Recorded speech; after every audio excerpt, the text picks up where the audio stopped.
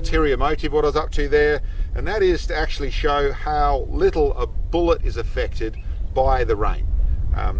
In my experience, it's really, you won't be able to see your target before the bullet trajectory is going to be changed a whole lot. So that's what we did. We actually had some shots out there. You'll actually see shots through the rain. Okay, you ready? Yep.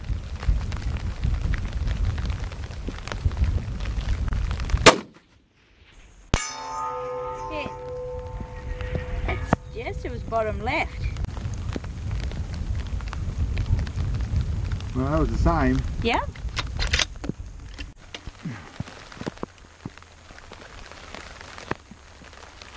Okay, so same spot, here we go. Yep.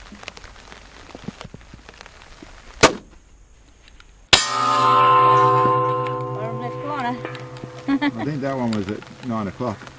Okay. I think that's It's hard to see. There's a few on there now. I'll get in closer. Well, really, from rain to no rain. The rain, shots when it wasn't raining. Well, good to go, mate. Clear skies. No rain.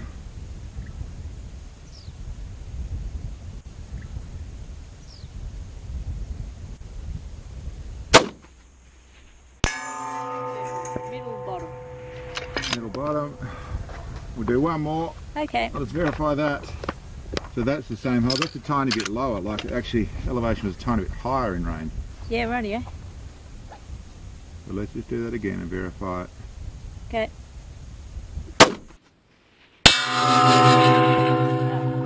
6 o'clock. Actually found a tiny bit less bullet drop when it was raining, and not enough in the pressure differences to make that effect there. It was more like the way the bullet goes through the air with water in it.